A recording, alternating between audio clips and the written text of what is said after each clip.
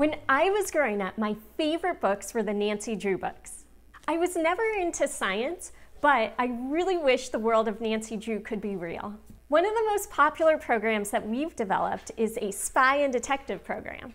We have choose your own adventure secret agents as well as detective science. You can bring detectives and secret agents and spies to life by making invisible ink. You will need a sheet of paper to write on, a cotton swab or something to write with, lemon juice, water, and a heat source. We are using an iron. To 2 tablespoons of lemon juice, add 1 tablespoon of water and mix.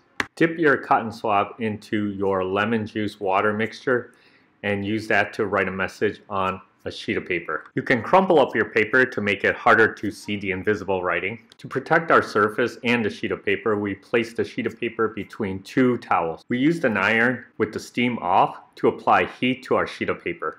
Many of the explanation of how this works involves the oxidation of lemon juice, but Karen Shake from Rutgers University argues that the ascorbic acid is the reason why the lemon juice in our invisible ink browns, and we quicken the browning by applying heat such as that from our iron.